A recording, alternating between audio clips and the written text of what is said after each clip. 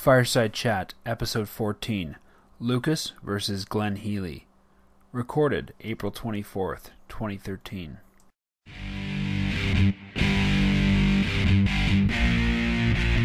Are you ready?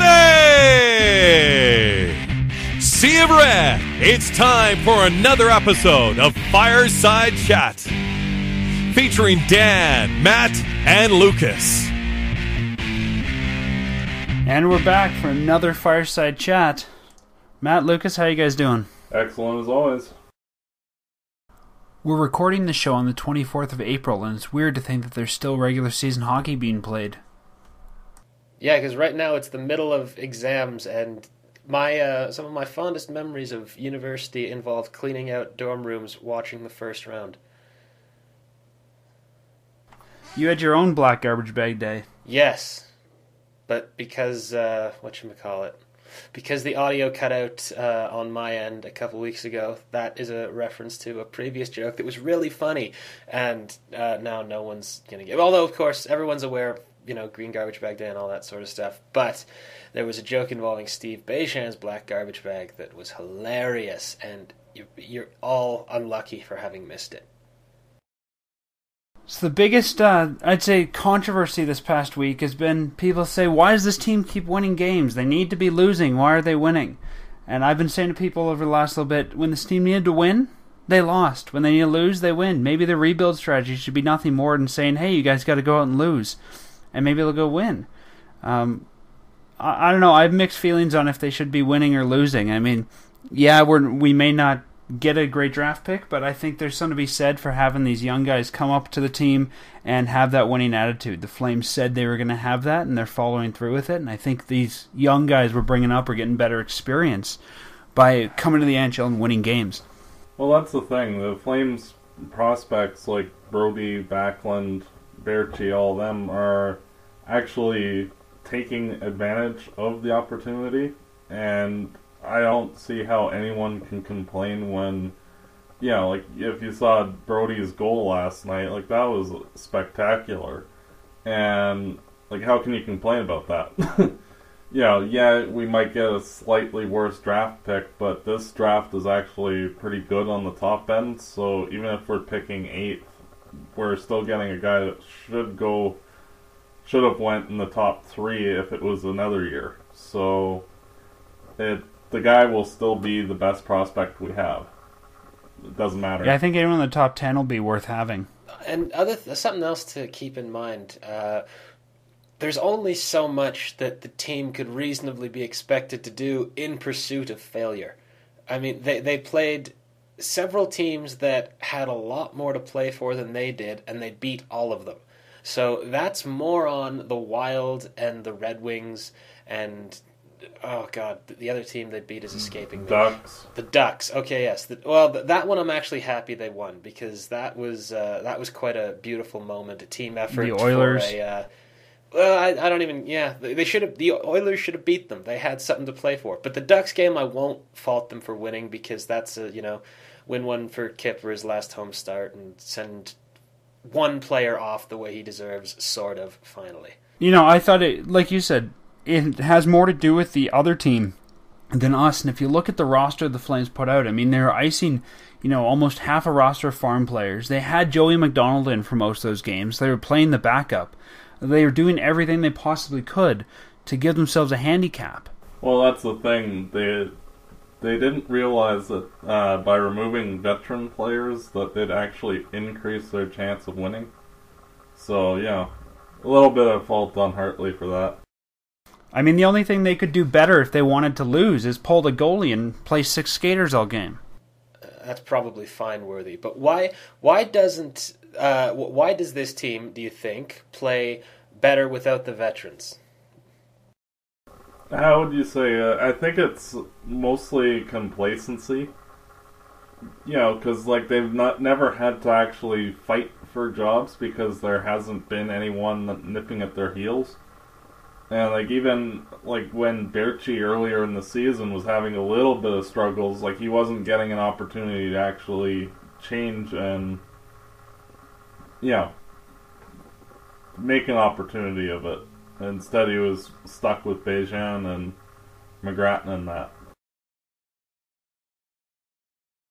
I think the big change came after Jerome and Bouwmeester left, and we've seen kind of incremental change from there as different veterans have been removed from the lineup as well. But for years, and we were talking a little bit about this before the show, for years people said this team was uncoachable. I mean, Mike Keenan said that, who was a former coach here, and everyone said it was the veterans, and they'd moved most of the veterans, but those two pieces that were really left were Jerome and Jay, and now they're gone. So I think we're starting to see a good coach who can now do what he's paid to do, which is coach these guys and make them better. Yes, because young players, shockingly, listen, because they know they could be sent back down to the farm at a moment's notice, even when the organization is supposedly high on them, a la Berchi, if you don't, shape up and listen to what the coach tells you, because the coach, guess what, he knows more than you.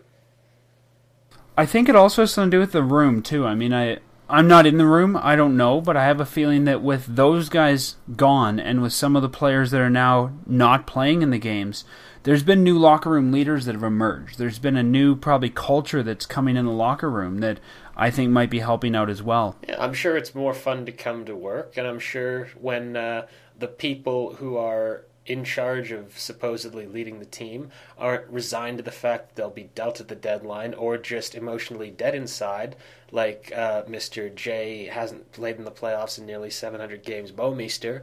I don't know if you saw his quote after they asked him about what's it like to finally break that playoff bubble, and he just said something like, yeah, it's going to be exciting to play the games. He's like, go to hell. Like, this is the reason you've never done anything with your life. Well, okay, you've cashed huge checks, so you've done something with your life, but there's a reason nobody in your profession friggin' respects you. Because you're good at hockey, but you don't love it, and that's... And ugh. I just think of myself. I mean, I don't make anywhere near what these guys make, and I don't, play a professional sport. But when I enjoy going to work, I do a better job at my work. I think we can all agree with that. Yeah. Yeah. Yeah. You've really derailed me from my anti-J Bouwmeester tirade. I know. I think I tried to pull you off that. Why? He deserves it. Well, one thing that you can mark up as kind of pathetic, Hanowski and Cundari, their point per game percentage is actually higher than Iginla and Bouwmeester's combined. Ha! As Flames or as members of their new team? As members of their new team. Oh, okay.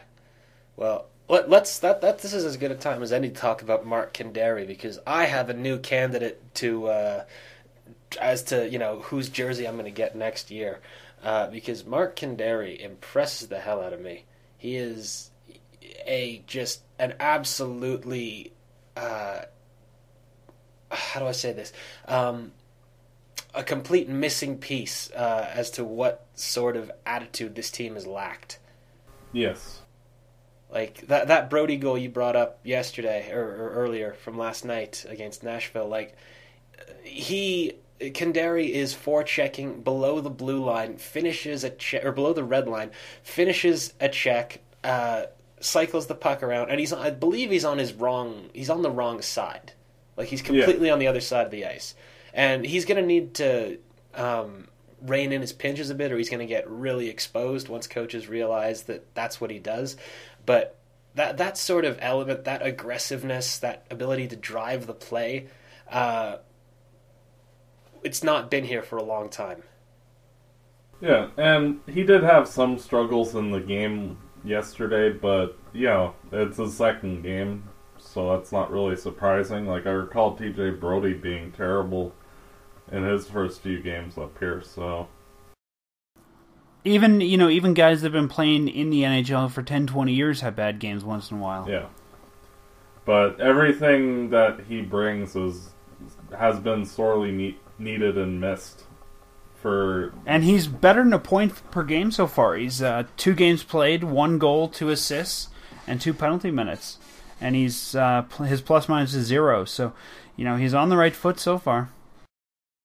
Yeah, just brings that physical, aggressive element to the defense to the team, really, that's been lacking. I think I said in our post-trade deadline show, I like Cundari every time I've seen him when he was with Windsor, and the few times I've seen him when he played in Peoria in the AHL. I liked what he had, and I was glad to see that that's what we got back for Jay. I think it's a good piece. Just, looking at how much he appears to care, positive acquisition going forward. So maybe we were too harsh on that on Jay for that. But again, it's only been 2 games. And we're wrong a lot. Everyone's wrong a lot. We're not even insiders. We don't have Drager's fancy BlackBerry or his connections. What do we know? And yeah, we're wrong. I'd say as much as anybody else is. We just admit to it a lot more. One thing that I do find funny is when Luke complains about a certain player like Como earlier or Beijing, the next night they score the game-winning goal. Yeah. What we might have to do is between shows, we might have to have a night where Lucas just comes on and rants about everybody on the team. I might be goals. the slump buster for this team. Like, remember a couple years ago when Kelly Rudy slammed Rene Bourque on Hockey Night in Canada? And then Rene Bourque played with passion and fire for 2 games? Are you trying to say you're the new Kelly Rudy? I think I am. And I don't think that's an unreasonable assertion. I've played the game at a lower level, and Rudy's doing a good job in the booth. So you need another in-studio personality, a combative goalie, as it were. So Heels, take a walk. I got this. Them's fighting words. I'll fight Glenn Healy. I'll moose him right in the eye. All right, well, the challenge has been laid down. We'll see if Healy, if Glenn gets a hold of us and wants to come up with a date and time for you guys to go at it. I'm putting $20 on Healy. He's got that little man range. If and when this fight happens, we'll take bets on the website. Yes, and I don't know, we'll get Bodog to sponsor us or something. Lucas, can I sell the pay-per-view through the website as well? If you can, I think if I'm fighting Glenn Healy, someone's going to pay more money for it than you can offer. But I'll give you a link to a pirated stream. Actually, no, I won't. That's taking money out of my pocket. Whoever wants to pay for this fight, I'll be there. Your move, Heel. All right, the challenge is down. Everyone thinks you're irritating, Glenn.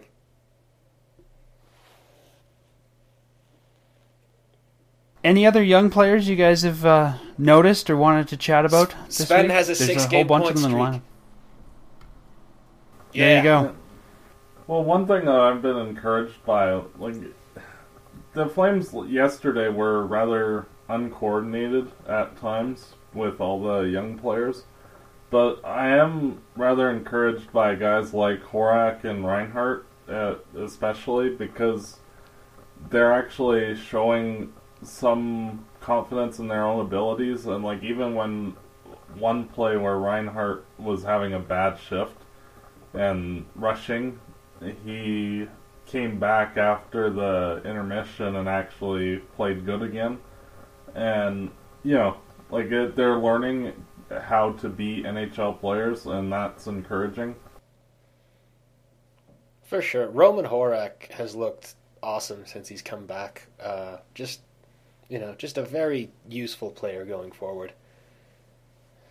Especially, mind you, I wouldn't have either of those guys above the 4th line, because we should have players that are better than that offensively ahead of them.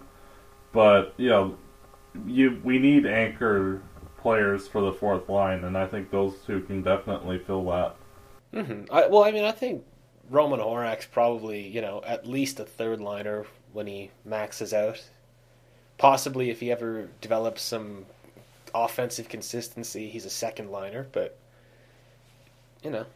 his positional play is excellent. He's a great skater, he's got a good shot. And he's only 21. He's still got time to develop. I often forget just how young Roman Horak is. Yeah. Would you trade? I think Horak and Barchi were served well by being sent back to Abbotsford. I know I questioned that earlier in the season when Feaster sent it back down, and I thought, why is he doing this? We need them up here. But I really think it was good for their confidence. Yeah, and just to get them to be better professional NHL level hockey players. And we owe, I think, Troy Ward a bit of an apology. We were a little bit critical of him earlier in the season, but I mean, once again, we were wrong. Yep.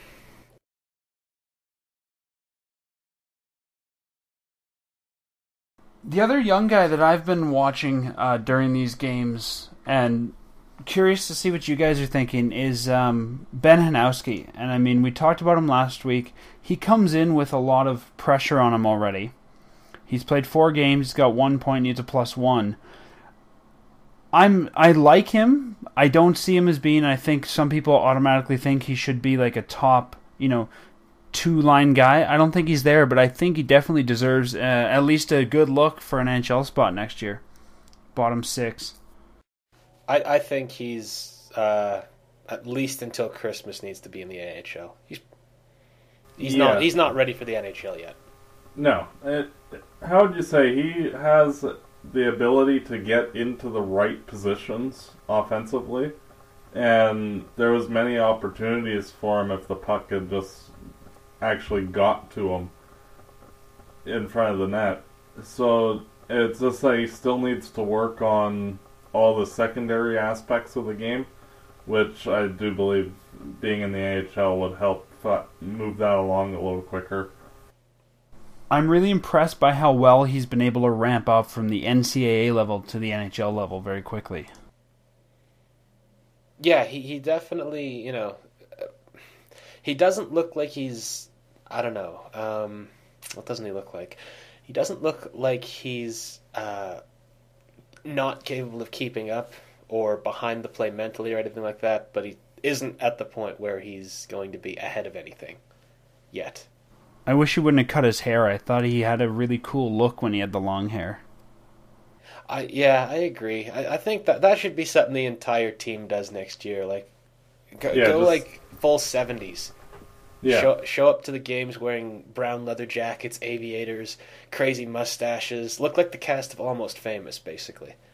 Broad Street Bullies? We need Yager hair from the 90s. Yeah.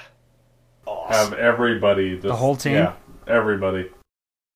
I'm just picturing right now Feaster and Hartley with mullets. Awesome. Not the coaches. The coaches need to maintain an air of, like, I don't know, suits. You don't want to see Hartley behind the bench in aviators and a leather jacket? Actually, I would love that. I just don't think he needs to grow his hair out. He's got the Hans Landa look working well for him. True. What have you guys thought of Ben Street so far? Irrelevant. What Matt said. Yeah, I've looked at him. I didn't think he really deserves a spot next year. I think it was worth a shot. They probably had to go, take a look, see what they've got, and probably make up their mind. What I was really surprised, though, is that Leland Irving got recalled over Danny Taylor. Danny Taylor's hurt. That's apparently the only reason. Oh, is it? I didn't know that he was injured. He's got... he is another person with a grade something or other MCL sprain. I've never heard of this injury before this year, yet all of a sudden everyone in the NHL's got one. An MCL No, sprain? a grade 2 MCL sprain. It's very specific in the world of... Where Alain Vigneault just said Corey Schneider has a body injury. What other type of injury could he have? Mental. He's depressed. Gingivitis. I'd love to see somebody who actually took some time off because they had gingivitis. Yeah. That's more of a soccer injury. I'd love to see a team try to fill out the paperwork for a stint on the 7-day IR because of gingivitis. The Saskatchewan Roughriders are famous for violating the rules of the league in which they operate. And one year, I remember Danny Barrett placing some guy on the injured reserve list or whatever, and they asked, "What's his injury?" And he went, "Mosquito bite." And That's great. it's like, that's why everyone hates you. You know that, right? If a football player can go on the IR for mosquito bite, I'm going to try and file a workman's comp claim for mosquito bite this summer. They'll love you. Keep in mind, the Rough Riders are constantly being sanctioned by the league for violating, the rules. And it's still probably the most interesting thing that happens in Saskatchewan. Yeah. I hate Saskatchewan. Like, I understand why people in Vancouver act like tools. Because if I lived in a place that, from all the pictures I've ever seen, and when I've been there, is frankly a jewel of Western civilization. It's just, location, architecture, the whole kit and caboodle. Great. I understand why you're superior jackholes. What's Saskatchewan got to offer? All those tourist attractions, cultural epicenters. No, you're famous for a football stadium that looks like a bloody field of wheat from an airplane. How about some monochromatic themes? All right, what were you going to talk about?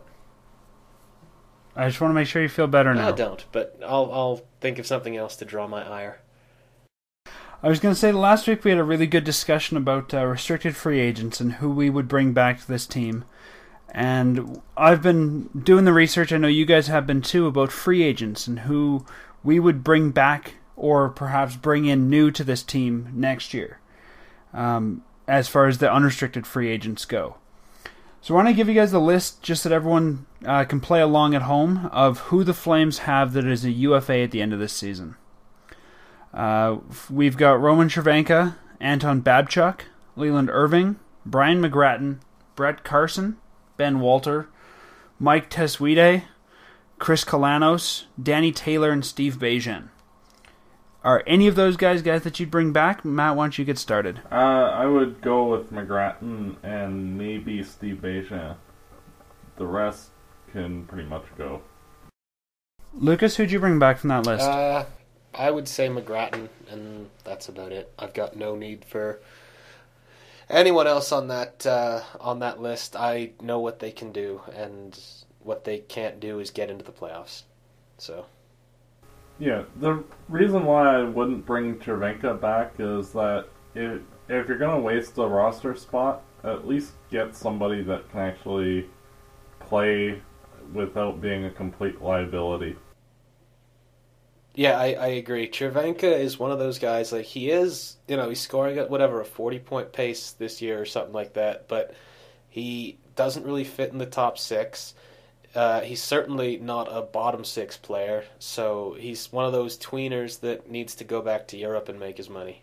And, I don't begrudge him anything. It was a good experiment, but, Yeah, I think it was a worthwhile thing for the Flames to do. Bring him in, try it out. And good for them for only signing him for a year. So they're not bound by that deal forever. Well, they were only able to sign him for 1 year anyway, just because of his age, I believe. Yeah. The thing is that the Flames also need to be cognizant of the fact that they only have about 7 top 9 positions available, or like they're already called for. So, they have to make sure that they're not putting so-so players in where, you could have someone like Horak or Reinhardt or our first-round pick take a spot instead. So, like, you get into a little bit of roster crunch needlessly. Yeah, the Flames have 17 forward contracts for next year, which includes some guys that are on entry levels that will be staying at the farm, but there's 17 forward contracts already. From that list, I think myself, I would agree, let's bring McGrattan back. He's making $600,000 this year. I'd sign him for the same. He's only 31. For some reason, I keep thinking McGrattan's older than he is, but I'd bring Bajan back at the same price, $525 or even $550. If we can do a two-way deal on it, though, I liked this year that there was that safety net there, that if we needed to send him down for any reason, we had that net. Not that I'm worried about him being claimed on waivers, but I think from this list, too, if I were the Flames, knowing that you can have 50 contracts and not all 50 are going to be NHL guys, I'd probably take at least one more year with Danny Taylor because I think he's a solid backstop for the AHL team. Well, yeah.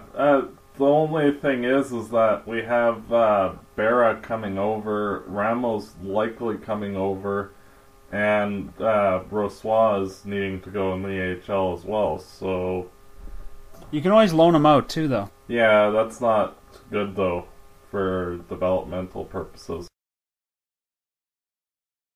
Yeah, I think you owe it to Danny Taylor to just let him go find his fortune elsewhere. Let him go? Because there's just no space for him. To say nothing of what Ortio's going to do. Yeah, well, that's it. I think Ortio's kind of the key element there, because I don't think that Ramo will go to the AHL when he comes over. No. So I think it's going to depend on Ortio and where they want to slot him in. But I think right now, if I'm looking at who they're probably going to bring back, I think that Barra becomes the AHL starter. I could see that for sure. Ease Brossois in. Yeah, unless he comes in and just has 3 shutouts in training camp or something. I think Ben Walter's not done anything to prove himself. Krys Kolanos was a failed experiment. Anton Babchuk, they better not re-sign him. Brett Carson's 27. I don't see value here. I think we could fill that spot with somebody else. Leland Irving, his time in Calgary, I think we could all agree is done. Yep, without question. And the only other guy is Mike Testwuide, who the Flames brought over in a trade this year. And I haven't seen him a lot play in the AHL since he came. I actually haven't seen him at all since he's come here play. But by all accounts, he's nothing memorable. No, and considering we traded a guy who wasn't really in our plans anyway. I believe he was in the ECHL at the time of his trade, Mitch Wall. Mm-hmm. So, yeah, they're not married to him by any stretch. And no, and Testwuide is 26, and kind of my general rule of thumb's always been that if you're over 24 and you're not on the radar for one of the top 3 guys in the depth chart on the farm, you're probably not going to make it. My rule of thumb has always been that if you're over 24 and not one of the top 3 guys who looks like they're going to make the big club, I'm allowed to beat you with a switch that's only as big as my thumb. You're violent tonight. I am. First Glenn Healy, now our prospects? I'm not saying I want to. I'm just saying that it should be on the table if he steps out of line. It's a good thing we do this show remotely, because we may have a restraining order against you in the Saddledome for X number of feet, so you might have to do the show from Edmonton or something next week. Oh, come on. Mike Testwuide's not ever going to be setting foot in the Saddledome. If we had if maybe I'd get a restraining order for the Abbotsford Sports and Entertainment Center or wherever it is they play. But, no, he's not. I'm not going to be in danger at the Saddledome from Mike Testwuide. I wouldn't even know what he looks like. Neither would anyone who's not his mom. Unless he's wearing his number on his back. That's the only way you can identify him, Even then, he'd better be wearing a name bar, because if it's just a number, I'm going to be hooped. So the Flames have about 12 NHL contracts on the forward side next year, it looks like. Or including Blair Jones, who's kind of a swing. So let's say 11 or 12. Who else did you guys bring in to fill out that forward roster? Can I make a quick addendum to this game? Sure. Let's say that we can add at most 2 players in free agency. 2 unrestricted free agents. All right, go. Okay, well, for me, it would be Eric Nystrom and one of Bobby Sanguinetti, Chris Summers, or Matt Carenti. With all 3 of those guys are defensemen. Well, let's do forwards first. Sanguinetti's a defenseman. Yeah, all those 3, the last 3 were defensemen. Eric Nystrom, we talked about last week. I think he'd be worth bringing back. I've got no problem with Eric Nystrom. A guy I would seriously look long and hard at bringing in is Mr. Max Lapierre of the Vancouver Canucks currently. No divers. I know he's a diver and he's an asshole, but again, it's that hatred, something that just drives other players bonkers when they play us and just makes them hate us that much more. The diving is... How much is Lapierre making? $1 million, and he's 28 years old, and he's a center. And he's 28. So, well, you know, I could stomach Todd Bertuzzi being on the Flames, but, you know, I have limits, and Lapierre is over that line. Well, Todd Bertuzzi tried to kill somebody. Max Lapierre is just a dick. and there's nothing illegal about being a dick. Breaking people's necks, different argument, I would argue. And I don't know. I just think there's nobody on this team that you'd hate to play against, aside from perhaps Cundari in the future. It looks like he's going to be a real thorn in people's sides, but that lack of hateable element on our team concerns me going forward.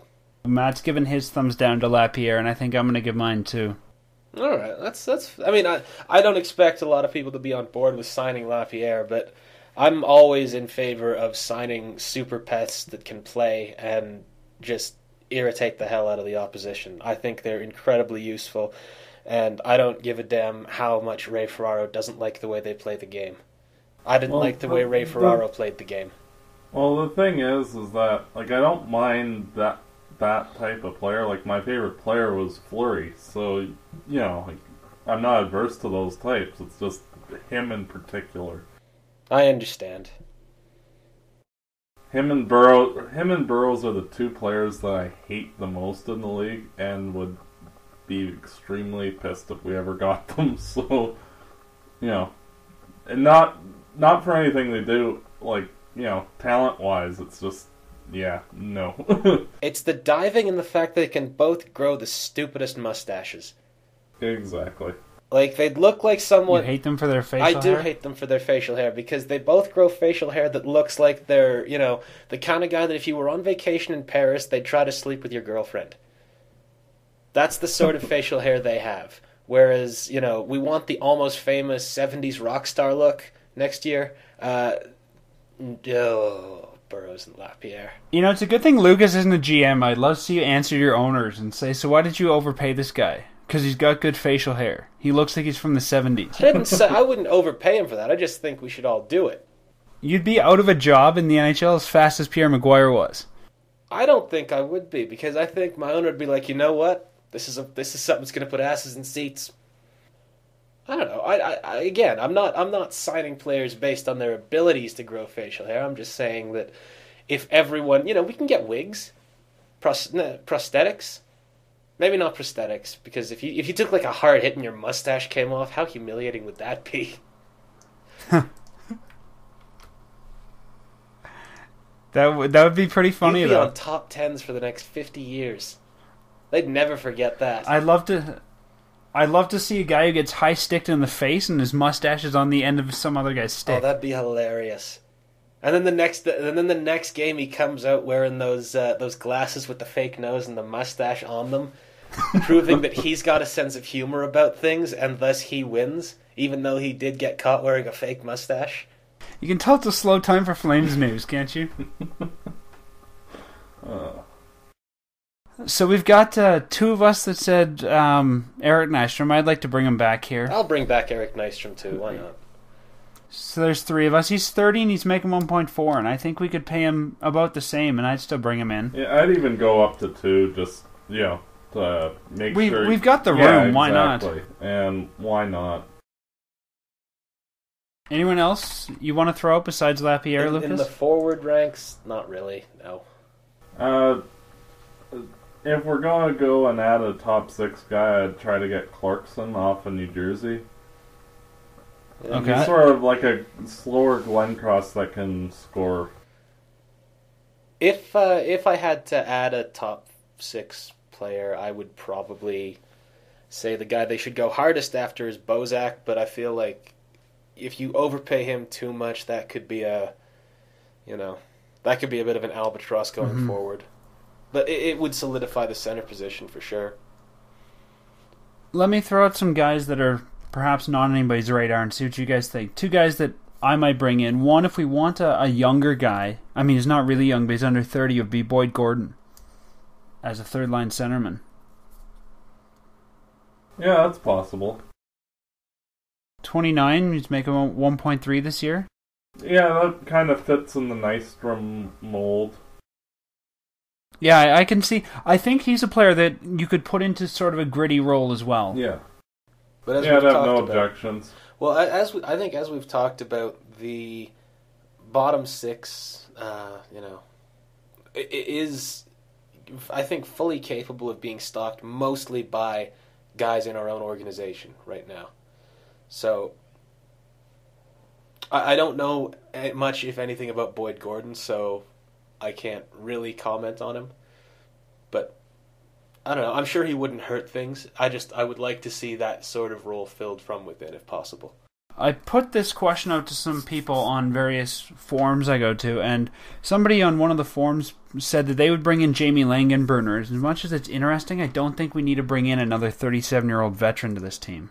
No. I'd bring Langenbrunner in absence of, or in lieu of, Steve Bégin. I think he'd bring more to the table. True.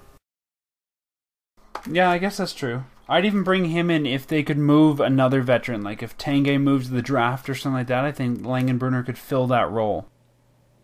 I think you bring that Langenbrunner and Tanguay don't fill the same sort of, I guess.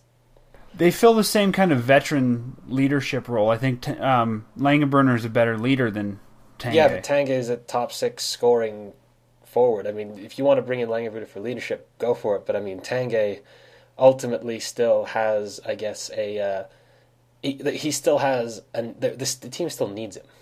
Okay. Yeah, I think you're right. And I don't think Langenbrunner's going to put up Tanguay numbers. No.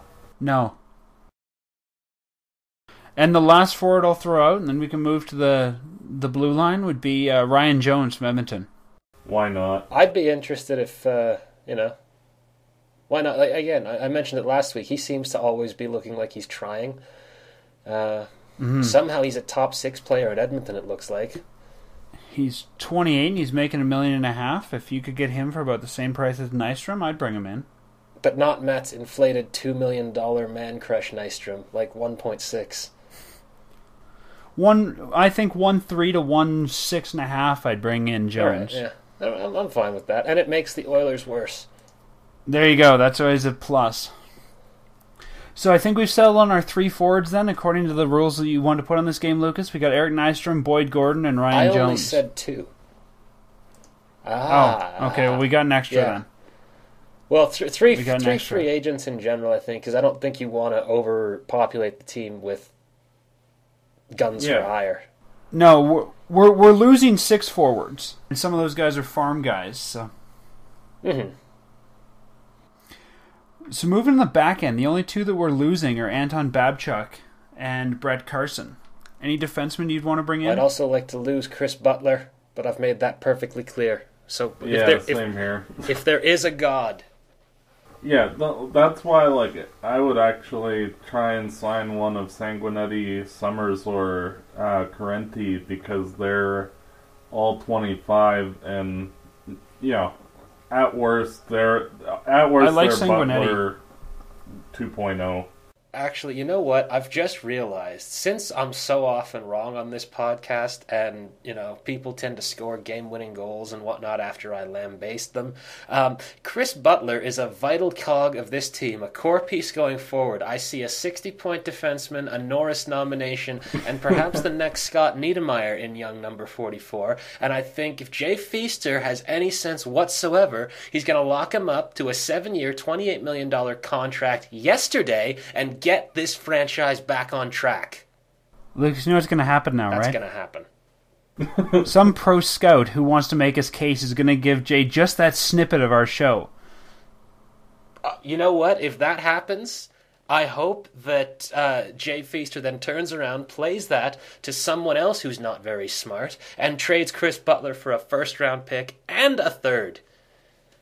There you go. That's the leverage you give some other GM. Hey, listen to these hacks on the internet. They love this guy. You should take him off my hands. I am not a hack. I'm better than Glenn Healy in both hockey analysis and fisticuffs. Well, you haven't proven that yet. Well, until Glenn answers the bell, I will take that as my own personal victory. We don't know that I'm not. That's true. Yeah. Matt, I'd take Sanguinetti. I like Sanguinetti. Yeah, like we with the defense core, we also don't have too many spots because I think Cundari should get the opportunity to be a third pairing guy next year. And, you know, if you have Saric there, then you only have one roster spot left. So, you know, getting someone like one of those guys, you could possibly give them the opportunity to try and develop. And with defensemen, sometimes they're late bloomers. Like, say, like Brian Rafalski, he didn't actually develop until he was like 26 or something like that. Mm-hmm. And the Flames only have 4 defensemen of NHL caliber locked up for next year because Butler's an RFA, so I have a feeling the team just won't qualify him and he'll move on. You know what? I could see them, as much as I just said sign him for $28 million extension, I could see them giving him some sort of smaller extension. They wanted to give Como 2 years, so... Well, that's what I said last week. I said, you know, when we were talking about this, I said, I can see them bringing him back, and... To me, I've always thought, you know, if you've got a piece like him who's not an integral cog, but they play a certain role, sometimes it's almost better to stay with the devil you know than the devil you don't, and I'd maybe bring him back and, you know, make him work his way back up. Give him the 7th defense spot and make him work for a roster spot. I would always rather go with the devil I don't know. At least the devil I don't know could surprise me. Yeah. But we've still got room to bring in those guys we don't know. I suppose. I mean, personally, my only addition from the free agent pool, as it stands right now, because it's god awful, I would go out. I would give Sergei Gonchar $4.5 to $5 million on a 1-year deal. Really? I would. I think, you know, that veteran presence on the back end, good puck mover. He still can move around a bit. And then at the end of the year, you move him for, I don't know, some sort of return like Yager got if you're not in the playoff position, or he helps you get to the playoffs. You don't think Gonchar's going to want a no-trade clause? Well, he might, but don't give it to him. I mean, it has to, you know, I think you overpay for him a little bit on a 1-year deal because you'll have the space, and then you can turn him into assets later on, and you're essentially buying draft picks down the road. It's not a bad idea. It gives them a marketable name, too. Yeah, and I mean, realistically, like, would you guys have signed Jaromir Jagr this year for $4.5 million if you'd known we could just flip him at the deadline for what Boston gave for him? Yeah, definitely. Yeah, so like this is, I think, a pretty similar situation, and you know, playoff teams would be, I'm sure, lining up to get a guy like him come the trade deadline next year, and he'll probably help guys like Brody and Cundari, and hell, even Giordano maybe rediscover some of his game. It's not a bad idea. I like that. And yeah, you're going to pay a little bit more for him, but I think it's worth paying the money. Mm-hmm. You're not gonna give it all to him anyway, so True. And we have the cap room to play with, which does make things interesting as well. Yeah, well, like, if Kipper doesn't come back, then, like, we're going to actually have a hard time hitting the floor. not if we give Sergei Gonchar $5.5 million. And that's the point I was trying to reinforce there. I know. I don't know. I'm being a dick tonight. So I think we all agreed on Sanguinetti on the blue line. I don't know anything about him. If you guys like him. And last but not least, we've got to fill a hole in the net. Do we? I think we can probably all agree Kipper's done. Possible. I don't think he's probably coming back. I think he might weigh things in the off season, but it's like 70-30 that he's done. Yeah, and I don't think... I think he is gone for sure, especially after the last that game against Anaheim, which was really quite lovely. I think he's hanging him up at the end of the year. And on that note, I don't think there is a real hole that we can go fill in free agency. I mean, we're not going to go get Nick Backstrom. And we've... Well, I found it interesting that the Flames signed Joey McDonald for another year, and I think that's a telling sign as well. Yes. Yeah, I think what you'll see is Ramo and McDonald play. Yeah. Unless Barra That was decides what I was to, thinking too. Come out of the woodworks and show something. Yeah, let's call this. I'm going to call my shot right now. I'm going to say Ramo plays, let's say 50 games. McDonald plays 22, and then Barra gets the rest. Yeah, that's about right. Yeah, I think that's right too. I wasn't going to go out and get a free agent. Looking at the free agent goalies, there's really nobody out there I'd want that's any better than what we've got. So I'd say, yeah, Ramo's the starter. I think McDonald will be the backup. And we'll see what Barra can do if he comes up at all and what they might have him do or not do. Let me amend my prediction very quickly. I'll say Ramo plays 50, McDonald 20, Barra 12. There you go. If he's capable of it, he will, but I'm leery of calling him capable of it yet. It wouldn't surprise me, but... And the nice thing with Joey McDonald on a 1 year is, if at camp we get two new goalies that surprise the heck out of the team, it's easy to either buy that out or bury it. It's $900,000. You can still bury that and get most of it off the cap. You'd only be on the hook for $100,000. I think you could trade it.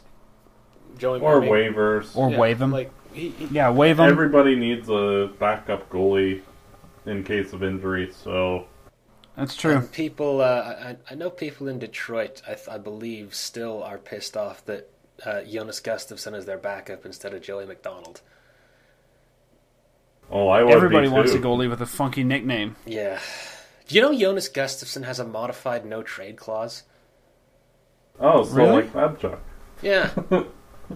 NHL. Did they inherit that from Toronto? No, they No. signed him. They gave it to him. Oh, willingly. really? Okay. So... Wow. I never understand what modified could mean I don't want to go to one team. Right? He could have the no Edmonton clause in his contract. Who knows? He could, but I feel like anyone who you're signing up to be a backup and demands a no trade clause, it's like, oh, okay. Really?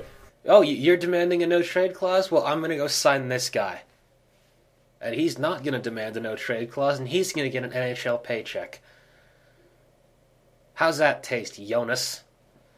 So for the most part, I'm just looking at the numbers here. Flames have 28 contracts next year, so that's a far stretch from the 50 they can carry, and that includes farm guys like Turner Elson, David Eddy, John Ramage. So they've got a lot of contracts to fill, and I think the ones we talked about would be your big pieces. But who knows what they're going to do? They still have to fill a whole AHL roster off that too. Mm-hmm. Definitely. We may see a guy like Kolanos come back just to fill an AHL spot. As much as I hope not. If it's not him, it'll be somebody like him, I think. Are most AHL rosters made up of like half AHL contract guys and half NHL property guys? Most of them are like 2/3 to almost full of NHL guys, No. and the AHL only brings in their own guys to fill holes. Okay. I'd almost be more... I wonder if that's worth just having the flexibility to do that a little bit more. Just, I don't know, probably not. We've seen the Flames sign guys that were AHL property. Like Danny Taylor was signed by the Abbotsford Heat, and that's how the Flames evaluated him, and then they signed him. Yeah, and I would actually rather the Flames only have 40 or 42 contracts and just let Utica or wherever they're playing next year, Abbotsford. have them, sign guys like Danny Taylor just to fill spots and, tell them if they actually do perform, then Yeah. we'll sign them later. But even to get to 45 spots, that means we've still got to bring in 17 guys. So there's going to be a lot of turnover within the organization. Maybe not on the top roster, but within the organization. Unless they re-sign a lot of their RFAs, there's going to be a lot of turnover. And that's good. It should be. I don't think there's anything wrong with that. Well, the thing is that by having extra roster spots, you can get guys off of waivers and, sign college free agents. It lets you make 2-for-1 deals and that sort of thing. Yeah. Oh, the reason I brought up, or I mentioned Abbotsford, is the city of Abbotsford was not able to negotiate a proper release with the Flames to allow the Canucks farm team to move in, which I assume means the Canucks weren't willing to pay what the Flames wanted for that real estate. So, yeah, so that's what's going on with that. Well, I'm surprised. I mean, Vancouver said they want their team closer. The Flames said they don't want their team there. I'm surprised they don't just almost swap farm franchises and then let the Flames do whatever they want with the other one. Do they both have part ownership in an NHL team? I know the Flames have a big ownership stake in Abbotsford. No, they own the franchise, but I believe the city covers all their losses, which is a pretty sweetheart deal. The AHL's transient nature creeps me out. But yeah, I mean, I think any minor league is pretty transient in any sport. I mean, even when the Calgary Cannons were in town here, teams around them were always changing. Yeah, fair enough. You know, there's small markets. They're hard to bring people in. I really think that if the Hitmen weren't owned by the Flames, they probably wouldn't be in town anymore either. No idea. I think, well, the Hitmen have got a, 6,500 person base that is more than enough to sustain junior hockey. And junior hockey's... But look at what happened with the Roughnecks, though. They're in an expensive building. Yeah, and personally, I think the Hitmen should play in the Corral, just because 6,500 people in the... Nobody should be forced to play in the Corral. No, but here's my thinking. 6,500 people in the Saddle Dome makes it seem empty. 6,500 people in the Corral is way more intimidating. Or at least... it's a more engaging fan experience. But in a league Have you watched hockey in the Corral lately? I've never seen a game in the Corral. It's a pretty dumpy building. Oh, I know, and there's a definite reason why they don't play there, but I don't think playing junior hockey in a 20,000 seat venue is necessarily the greatest idea. I think it's about time we wrap this up, unless anyone else has anything they want to chat about. Not really. Healy, you know where to find me. Give him your Twitter handle so that he can find you. At Luke1701, LUC1701. Matt, your money's on Healy? Yeah, well, Luke might have an advantage. He might swing his purse at him. How dare you, sir? Good job. Glenn Healy's not even in my weight class. So you'll have to bulk up. Anytime, any place. Bring it on. All right, we got the challenge out of the way. If anyone wants to follow the progress of this challenge, see if Glenn actually responds to Lucas, listen to any of our other episodes where we're not challenging well-respected hockey broadcasters, or read any of the great articles on the site, you can always follow us online at firesidechat.ca. Why don't you leave a comment in the show and let us know who you think would win that fight, Lucas or Glenn Healy. You can also do it through Twitter. We're at Fireside Podcast, or you can come to Facebook and let us know what you think. Until next week, this is the Fireside Chat team signing off. For the record, 6'3", 200 pounds. Suck it, Tom. We are the boys of chorus. We hope you like our show. We know you're rooting for us, but now we have to go. Fireside Chat Podcast, produced and edited by Dan Stevenson.